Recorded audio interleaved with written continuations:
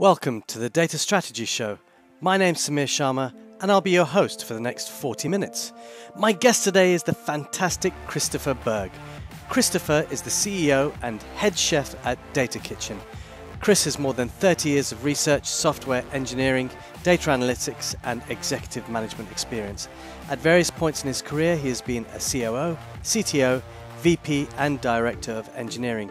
Chris has an MS from Columbia University and a BS from the University of Wisconsin-Madison. Chris is a recognized expert on DataOps. He's the co-author of the DataOps Cookbook and the DataOps Manifesto, and a speaker on DataOps at many industry conferences and with other media outlets. Chris began his career at the Massachusetts Institute of Technology's Lincoln Laboratory and NASA Ames Research Center. There he created software and algorithms that provided aircraft arrival optimization at several major airports in the United States. Chris served as a Peace Corps volunteer, math teacher in Botswana as well. So I hope you enjoy this episode. Please do like, share, and comment. Thank you for listening. Christopher Bergh, welcome and thank you for coming onto the Data Strategy Show today. It's an absolute pleasure to have you on, Christopher. All right. Thank you, Samir. I'm happy to be here and happy to talk DataOps and all things data with you. Yeah, fantastic. Listen, just tell us a little bit about your background and how you got to where you are today. But, at a very 30,000 foot view of it. So. Yeah. So I run a company called DataKitchen in Boston, Massachusetts, and we are a software company focused on DataOps. And so we sort of have been talking about the same idea in the market now for about 7 years, but I've kind of been focused on the problem for 15.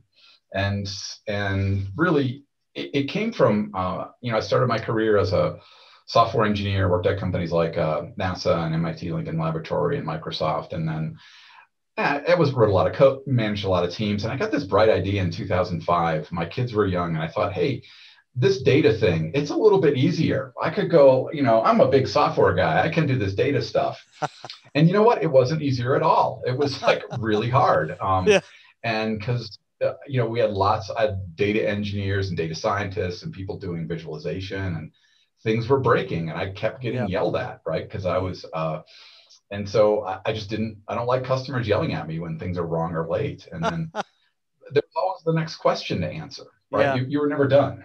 Yeah. And so, and the follow-up to the next question always took too long. And then I hired a bunch of smart people, and all of them had their own preferences. Some people liked R, some people like Python, some people like Click, some people like Tableau, some people like to do visual ETL, some people like to write code. And so how do you, so for many years, I just had to live and learn to manage teams where you don't break things, where you run with low errors, where you try to iterate quickly, and you try to give people an opportunity to innovate.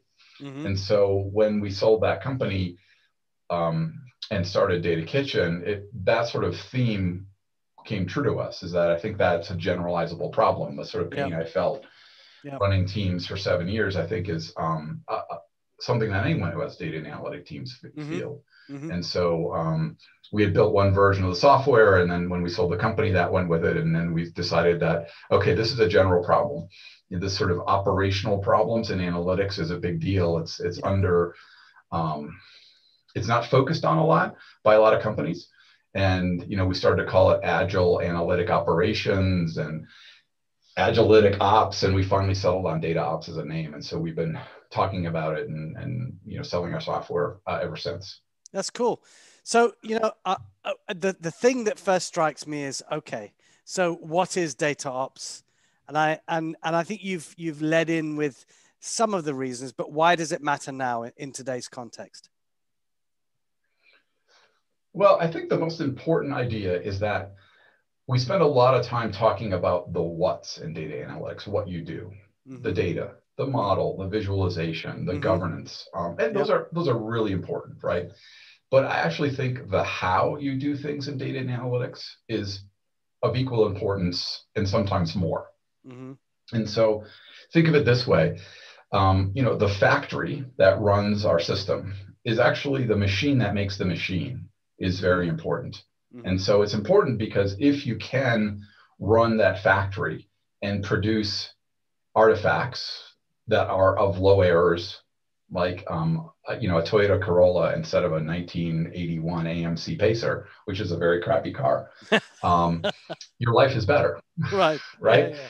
And if you can, in software, the idea is that if you can get something quickly into your customer's hands and then iterate and learn from it, Yeah. the better you're off.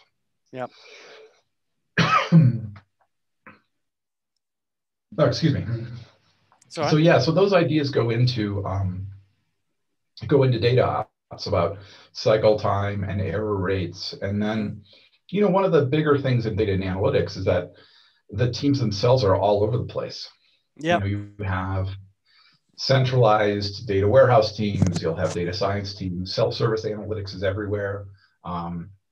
You'll have MDM teams who are separate. And so how do you, in this world where there's lots of people and lots of tools and they don't all work for the same boss, and how do you make all that work? And to me, the answer isn't to put everyone under one person's thumb and give everyone a magic tool that does everything. Right. Yep. And so there isn't one. I think there isn't one. And there probably, there's maybe there will be sometime in the future, but like, I just don't believe in magic. Yep. Right. And people love their tools. Yeah. Yeah. Yeah. So, okay. So I get the idea that you've got a ton of people, and in my mind, those people are siloed in the data organization already, as you've mentioned. So, you've got your data governance people over here. You've got your data engineers. You've got your data scientists. You've probably got your data analysts somewhere. You've got your data visualization people. So is DataOps the fabric that brings that all together? Or does it allow, them to efficiently exchange data, or does it help to build better pipelines, or does, to go back to what you said, to get things into the hands of customers early? Is this about early iteration versus trying to get a finished product? So what exactly, if someone's listening, because people have heard, there's DevOps, now there's DataOps, there's MLOps, there's lots of different ops going on. And no doubt there'll be more that will come up. So, what specifically is the edge that DataOps has for a distributed team who have to be good at governance, but have to deliver? One of these things, your case of there's data engineers and scientists and governance all over the place, right? And one aspect of it is that when you're developing something, we tend to think in silos. Like, I'm a data engineer, or I'm a model, I'm doing my model and I've got my blinders on, and I don't see the bigger picture, right? I'm not connected to it. And the way that we solve that problem now is through documentations and meetings. Yep. And so a data ops idea is give the individual contributor the visibility into the end-to-end journey that the data is going on. Right. And so data ops is really about the processes that are acting upon data and the tools that are acting upon data, and less about the data. So if I could make a change to a database table and see the ripple effect of that change in a model or a visualization and say, wow, I broke something. That enables you to get a lot of confidence that when I make that change, then can I get that into production with less chance of errors? Okay. And so that end-to-end visibility across the system is incredibly important, because without it, you're having to replace that with process and team meetings and checkpoints. Yes. And so automating that. And then the other part is, if you take that and say, well, what happens not in development, but I'm running things in production. And many teams have these meetings that are basically finger pointing. Yeah. The VP looks at the report and says, this looks weird. And is it the BI problem? Is it the model? Is it the viz? Was the data governance wrong? Was the source data wrong? And they convene these meetings on Friday night with 15 people, and everyone's blaming each other. And I just found that, I hate that. I just really hate that. Yeah. And so why can't you build a system that tells you if everything's working before your customer sees it? So wouldn't that free up your time to be able to do more innovative things? Yeah. So this is more around data lineage and the idea that we understand the journey, as you mentioned, but the impact that that data has across different systems and tools and models, so that I can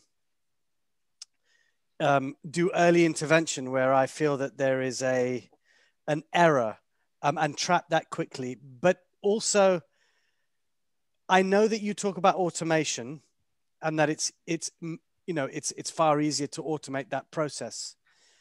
But so does this mean that we are able to then get things into production a lot quicker, and are right. able to take that heat off, the sort of trying to run and get this into production, and 25 teams running around the whole, landscape trying to get modules put in and tests done, and Yeah, yeah. Because I think the idea of, well, why does it matter if you get something sooner, right? I think, first of all, you need to get something sooner because it maximizes the amount of learning your team does. Yep. And that's as a leader, that's really important, because I have a more of a humble opinion. I've got a 30-year technical career, right? And I still don't know what customers want. And so I think you got to put it in front of them. They got to touch it and feel it. Yeah. Right. And if you touch it and feel it, then you're going to know. And the second benefit is it maximizes the amount of work you don't have to do. Yes. Right. Because that way you think you've got to do 10 things. The customer, when they get something, says, oh, no, you only need to do 5, but here's 2 more. Yeah. So you're net 3 of doing it, but you've actually found what they want. Yes. And so iterations with the customer are incredibly important. And data is unlike software in that in software, you iterate in front of the customer, and that's good. That's what Agile and DevOps are about. But you also need to iterate with the data itself, because is it predictive? Can you join the data together? And that sort of experimentation is another cycle of iteration. And the faster you can do those cycles, the better your team is. Because my feeling at the very highest level with any value out of data and analytics is a bit of a random walk. Yeah. And the faster you can go through the random walk, the more likely you're going to get that nugget of insight that has it. And all DataOps is saying is use your current tools, but automate it. Take instead of living with the hair shirt of we've got to have finger pointing meetings on Friday afternoon, or living with the fact that it takes you 2 or 3 months to deploy 20 lines of SQL or a new model into production, fix that problem. Yeah. And then if you fix that problem first, it actually turns out you have more time to do more good stuff and more innovation, more work. Yeah. Okay, so I'm an organization. I've got a whole bunch of people doing all of this stuff. What do I have to have in place in order to drive data ops? Well, with a lot of, since it is really about people and process and less about data. Yeah. I think what we find is there has to be an organizational understanding of the problem. And so they have to say, look, our customers are asking us lots of things and we're not delivering value. And our customers are finding problems with what we deliver. The data's wrong, the chart's misconfigured. There's 3 versions of truth in the organization. And so those 2 things. And then the third is they've got to have some inkling that it is a people and process problem. That comes from maybe the CIO as a general agility initiative in the company. And and on the IT side, they're doing DevOps. And then the data and analytics teams goes, what is that? How do I do this? And so those 3 things, I think, and then once those are in place, then I think we try to actually help organizations with their transformation journey, because we sell to bigger companies. And part of it is there's a real intuition for people who've been in the data and analytics field. When I go in and say, hey, you can go fast and not break things, people are like, whoa, I get people roll their eyes at me, honestly, because if you've done it for We've heard that before, Chris. We've heard that before. Yeah, the vendor BS. And so there's a certain therapy or unwinding and we tend to talk about the first principles and sort of we spend, as an engineer, I like to write code, but we had to do a lot of writing, and we wrote a book and a manifesto and try to say, if you believe in these principles, then we have some software to sell you. Sure. Or you don't want to buy our software, just implement the principles yourself. Sure. We don't care. But like, yeah, you got to believe in the principles. And so we wrote this 18-point manifesto. Okay. And that's helpful, right? If you start to, there's a belief that people have to have, because we're not just selling magic software, right? That comes in and does everything. Because I'm sort of done with magic software vendors, right? And so we're saying, look, you have to think about things in a little bit different way. And cycle time's important, error rates are important, collaboration. These are first order problems, not for lesser beings to do, but actually, and even from my perspective, it comes from, as a leader, what can you really control? And my journey to DataOps actually started back in 2005 when things were going left and right in this data system I had inherited. And my first thought was, who can I blame? Who's the data engineer, who's one of my employees I can yell at and fire? So when I have a throat to choke. And I started to read this guy Deming, who talked about auto manufacturing.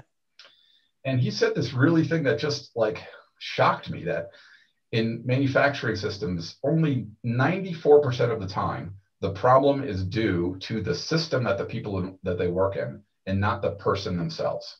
Wow. The process cause, not a specific cause. Wow. And if you actually, and I think he's, Deming, the Toyota manufacturing system, lean manufacturing, this is standard everywhere now.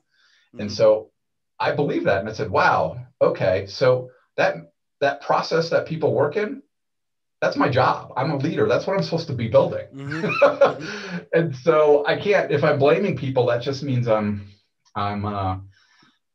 denying the work that I have to do as a leader. Yeah.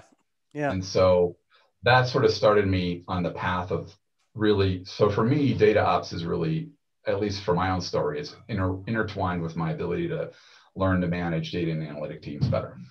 And so, I mean, there's a lot in there. And I think one of the things that I keep coming back to is there's two things that you talked about. One, which was the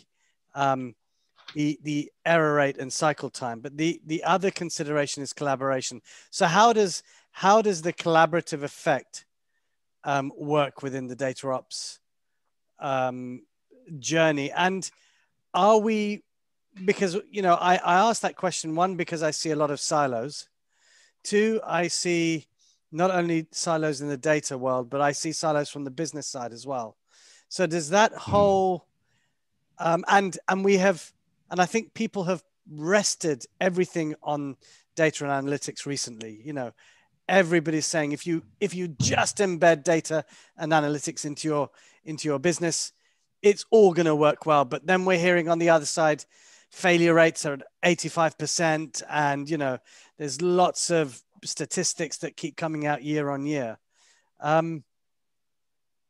What do you see as the core parts of the manifesto that talk to collaboration? Yeah, so I'll get to the collaboration, but let me start with the industry error rates and the project failure rates, because I think that's the dirty little secret in the data and analytic industry, is that lots of projects fail and lots of people are changing jobs. And what's frustrating, at least here in the US, is in the last 5 years, there's been all these masters in data science programs or masters in information management. And you meet these bright, bushy-tailed people who've got their master's degree, spent a lot of money on it, and now they're a year in and they're like, this sucks. The reality of life just bites them. The reality of life sucks, and like it's not what they told us. Yes. And that's for a lot of reasons. Or the average tenure of a chief data officer is like 2 years. And so exactly. And so what's, to me, the real cause of that is a failure to acknowledge that the people and process that you lead is the most important thing. And the way and the methodology to do that is based on the fact, and the methodology has been solved already. People have figured out how to do this. And how do you lead a team of people who are all working on a technically complicated thing? And so you could say, what's a technically complicated thing? An assembly line for a car. Technically complicated, lots of moving pieces and lots of people. Yeah. And so Deming, Toyota, they figured out how to manage people to do that, right? And they have TQM, there's books. Now, what's another technically complicated thing? Software, right? Software teams went from waterfall to agile to DevOps processes, right? They figured it out. And so all I'm saying is, look, as a leader, you and your team are building a technically complicated thing that is shared among a bunch of group of people. So collaboration of those people is incredibly important. Yeah. And the lessons that you should learn are to go back and say, look, people have figured this out.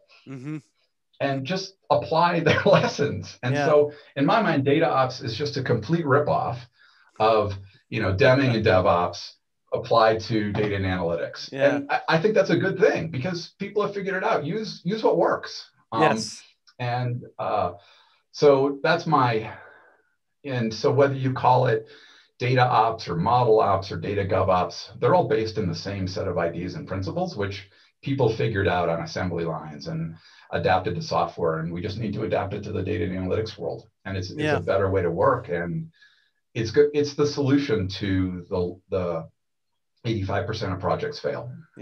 It's not, don't go buy a new database. No, and I think it's not the latest two-letter acronym to come out of Gartner. Yeah, and I think that I think I like the area that you focus on. And I, quite rightly, I mean, I've read Deming's work, and I've, certainly seen the TQM piece come out of it. And one of the areas for me is that I find that most people in most organizations, whether they are a new leader or that MBA who's just come out, they don't look at the process or the people. They don't really understand. They just go straight for the tooling, and they will just say, hey, I think if I just plug and play this thing, I'm going to get, my insights tomorrow. Yeah. It's total nonsense.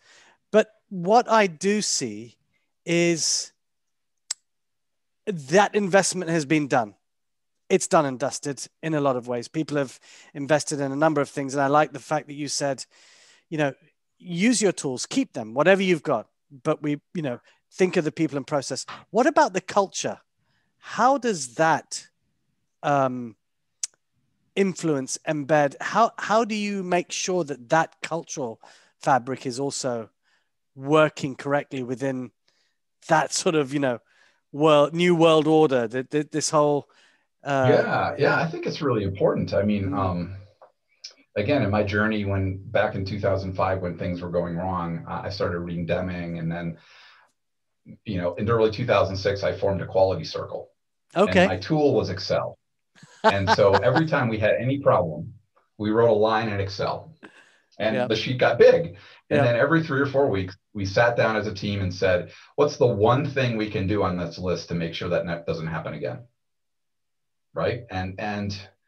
But in order to do that, I had to change the culture from a shame, like it's your fault that something happened, you're not good enough, to a love your errors culture. That errors are opportunities for improvement, not opportunities to shame someone for being a lesser person.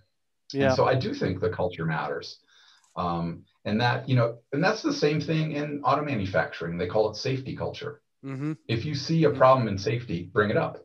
Toyota gives the and-on cord on the assembly line. You can stop, one person can stop the assembly line if something's not right. And so I think that sort of, why is that? Because they love their errors. Because if you fix the error once and you fix it in a good enough way, you never have it happen again. And that saves everyone time and builds better cars. And it's why, I grew up maybe 50 miles from American Motors, who's out of business now. It's why Toyota is the largest manufacturing company in the world and not American Motors. It's not that Toyota had better robots or that Japanese people are smarter than Americans. None of that stuff. It's that they focused on the people and process. And so I think that that's incredibly important. And that's the leverage that you have as a leader. And I do think it's important. So the cultural part as a leader of an organization is important. And so if you go around shaming people when things are wrong, if you don't look for opportunities to improve what you already have, Yeah. then it's tough for people to do that. I think it's tough to make that change, because Yeah. people then build fortifications of team process around it, Mm-hmm. checklists and meetings and sign-offs, Mm-hmm. all of which are the only way that you can survive in an organization where when something goes wrong, you get the dirty look from everyone else on your team. Yeah. And which is, it's people, it's not unreasonable. It just slows everything down. Sure. Sure. And it's less fun to work in that environment, to be honest. Yeah. So with the trends that you see in the industry right now, and you touched on something earlier about the CDOs, the chief data officers, who typically will be responsible for that end to end then? Is it the chief data officer? Is it somebody else? I mean, the tenure of chief data officers doesn't seem to be that long. That's a whole new other issue anyway. And the investments I don't think have been.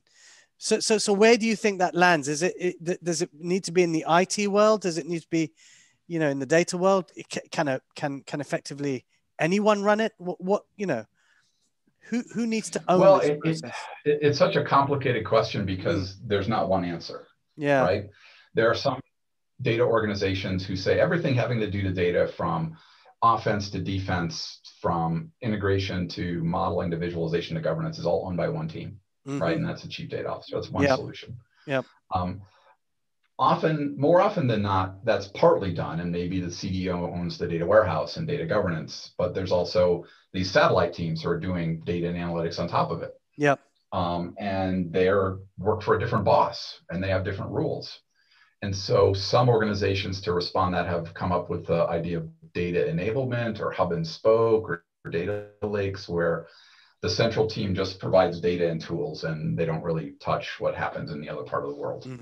And so, both those are models. I guess I take it from the end customer's viewpoint. They don't care if it's one team or two teams or 10 teams. They just want the answer right. They want it tomorrow. They want to be able to ask 10 follow-up questions. That's what they want. They want Amazon next day delivery of insight. Yeah. And for many years, I spent explaining to various non-technical people all the reasons why that couldn't happen.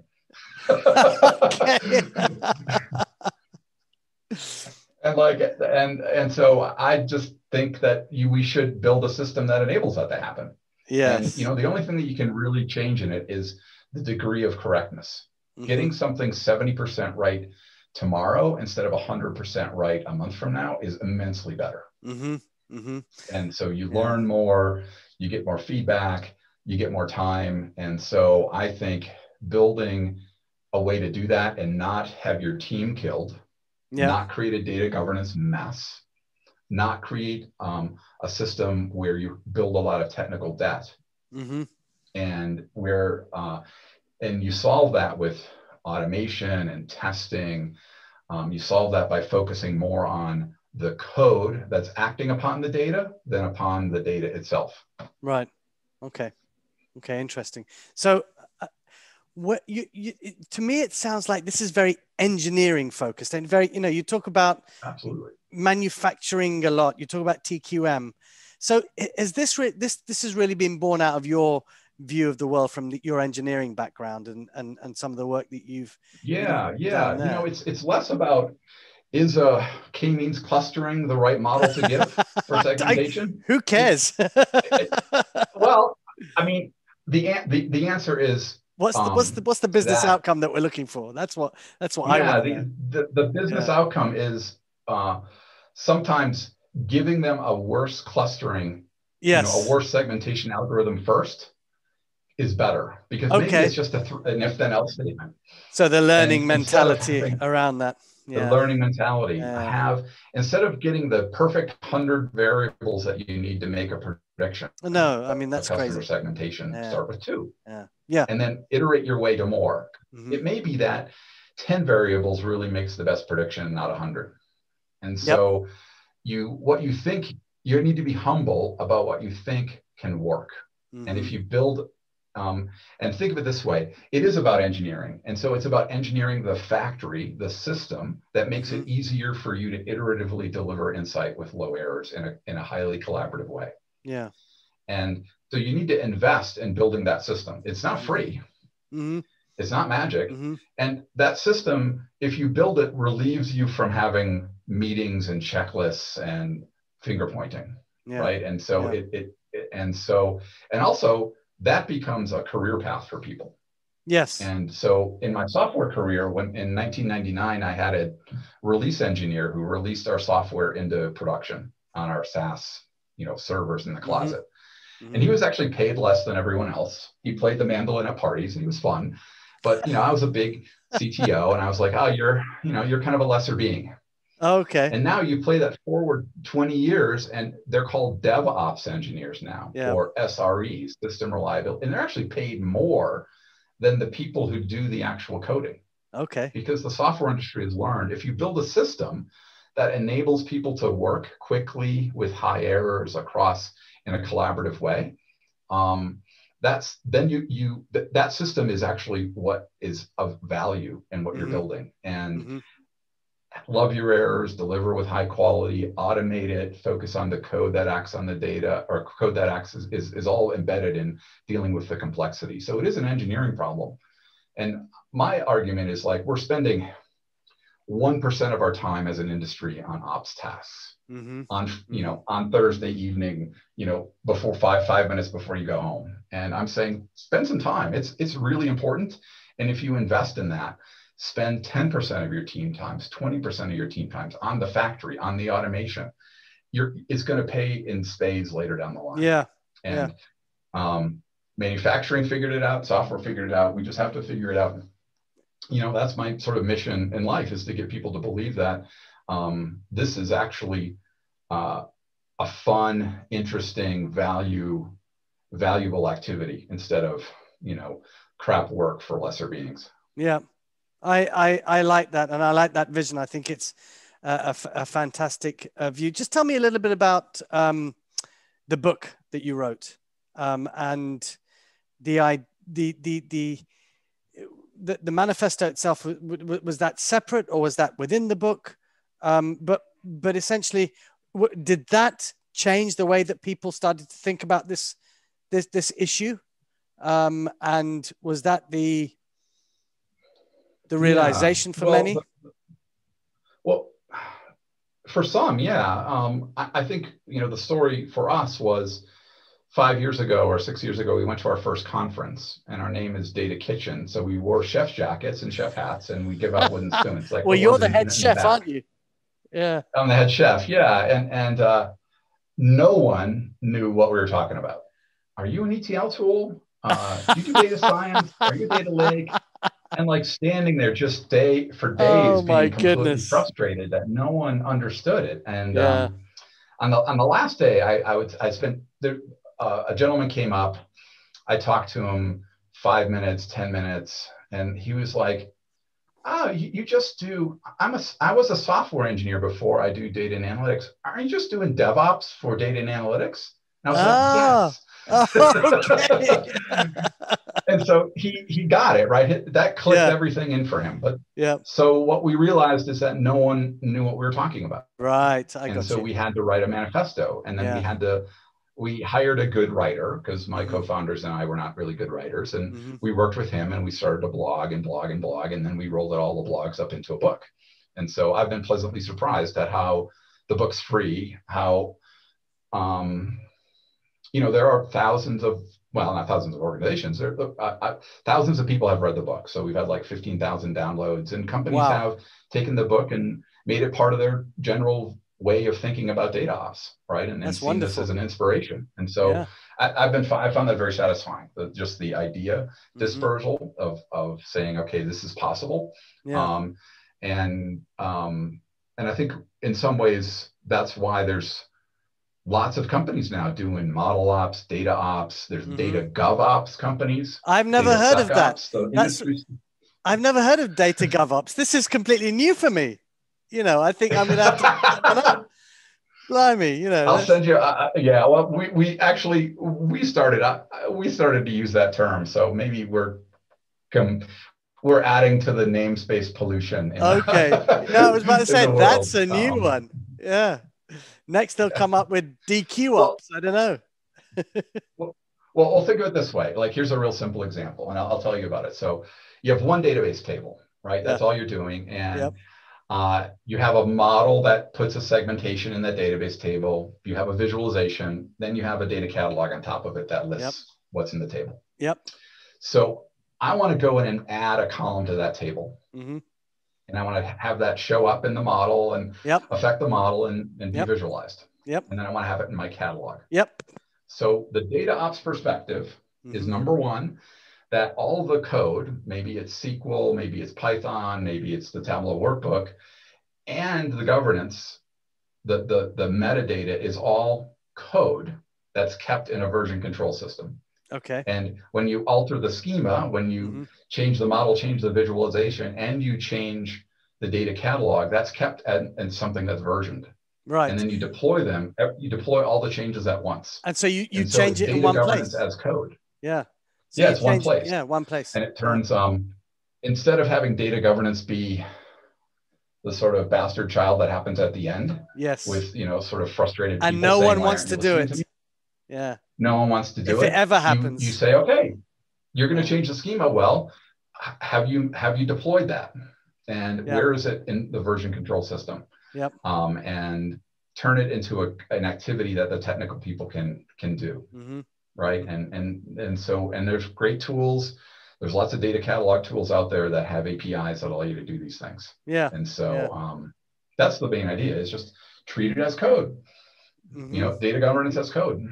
That's interesting. I've never I'm going to have to now start speaking to some people about that. Certainly people in my data governance team. That will be interesting. It's still new, right? I mean, I've been talking about this again for 5 years, and like people look at me like I'm an alien. And so, I mean, the idea is if you think of the work of a team, right? And some work is on new stuff, some work is on fixing old stuff, and some work should be on governance. Yes, absolutely. If you want them to work in agile sprints, right? Every sprint that you do should be something new, something to improve something that you've done. And some governance. Maybe, and don't see it at the end. See it as maybe, as part of maybe one sprint you do more governance than less new stuff. Maybe one sprint you do more refactoring and improving than you do new stuff. And it becomes a discussion with your customer, saying, okay, well, we released this new, you really wanted this new data set in. So we've got the schema, we've got a sort of a basic visualization. We didn't write a lot of automated tasks, so we think it's right, but we're not. And then the next sprint he says, okay, looks good, change it this way. You add some more tasks, and then the next sprint after that, you update the data catalog, right? And it becomes part of what the team does. And so it's just a choice.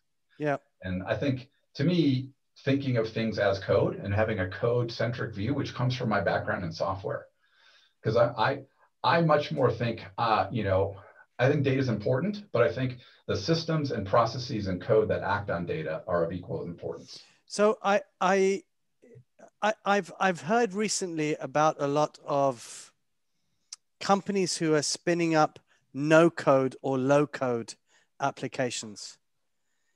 Is that something that you'd also like to get to, or is that not an option in this data ops area?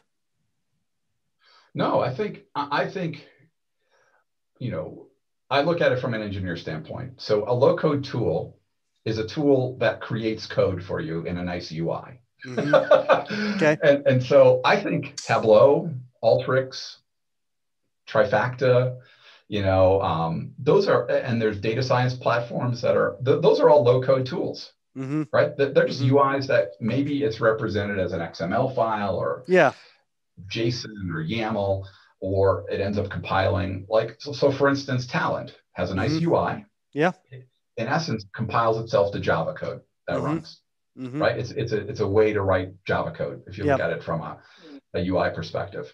And so whether that code is done in a nice fancy UI, or you actually are writing code, it's still code, it's still complicated.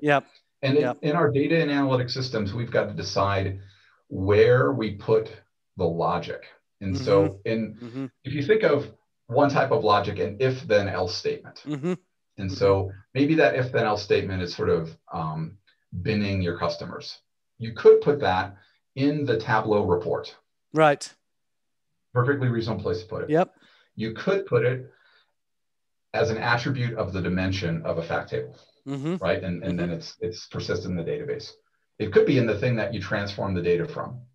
Or that if then else could be built from data itself. And you end up building a random forest clustering, right? And it ends up being a fancy if then else statement.